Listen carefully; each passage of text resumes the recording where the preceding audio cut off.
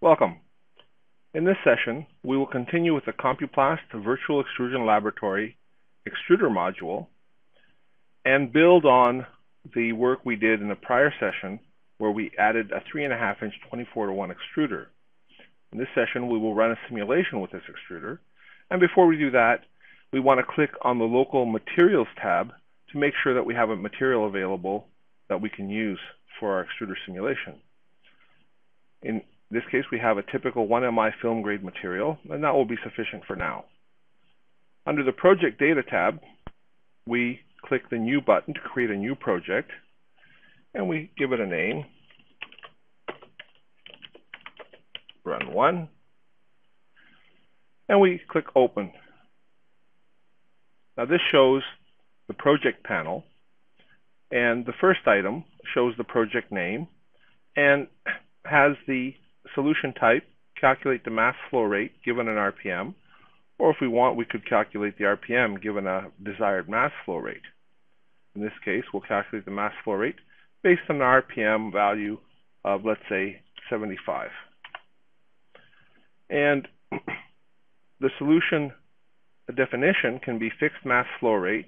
For example, this may be a starve-fed extruder, and so the output is, for example, 200 pounds an hour. Or more commonly, we would run fixed end pressure where the output would iterate in order to balance the end pressure that will be defined shortly. Now, we need to have an estimate of the mass flow rate, which could be provided manually or can be determined by the program automatically by clicking that button. The next item is the materials. And you can see that the project selected the typical 1Mi material and is assuming that the material is entering the extruder at the default temperature of 86 degrees Fahrenheit. If this is higher or lower, this can be changed right here. The next item we have to worry about is the temperature settings. And we can assume that we have moderate temperature for the feed throat, and the barrel temperatures are ramping up from 300 to 325 to 350 and finally 375. And now the pressure, the reference section is the screw tip, and the screw tip pressure is currently set at 0. We will specify that it's 2.5 kpsi or 2500 psi. Once we've entered that information and we go back up to our project, you'll see that the Solve button is available to us now, and we simply click Solve, and the program will iterate on the output until it gets the desired balance. So here we see in the results that the iteration has indeed converged, which is important.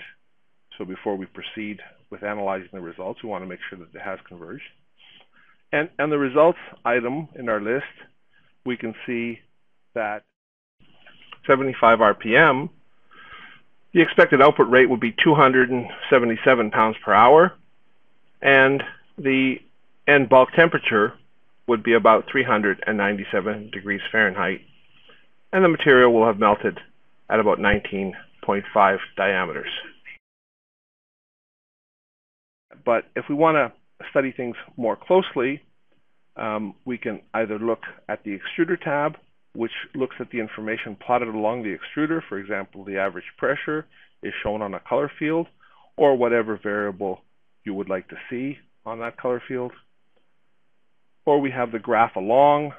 In this case, the graph along shows the solid bed width represented by the yellow in between this channel here. And as you move along, the solid bed width gets narrower and narrower as the material melts. And finally, it has all melted by the time it reaches this point, as you saw earlier, around 19.5 diameters along the screw.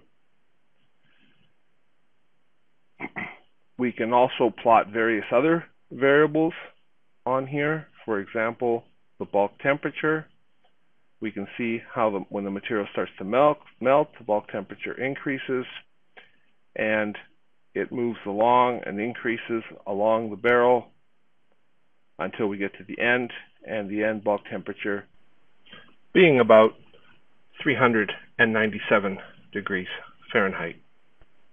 And we can also look at the graphs across the channel depths, like here, and now at the end of the screw, we can see from this graph here that we're looking at the temperature through the depth of the channel, and we see that there is a small maximum here, about 407 degrees Fahrenheit, and in fact the actual value is 407.4.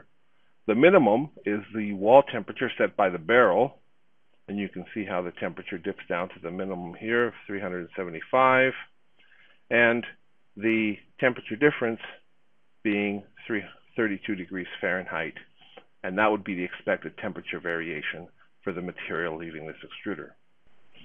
That's all for this session. In subsequent sessions, we will show more features and capabilities of the extruder module. Thank you.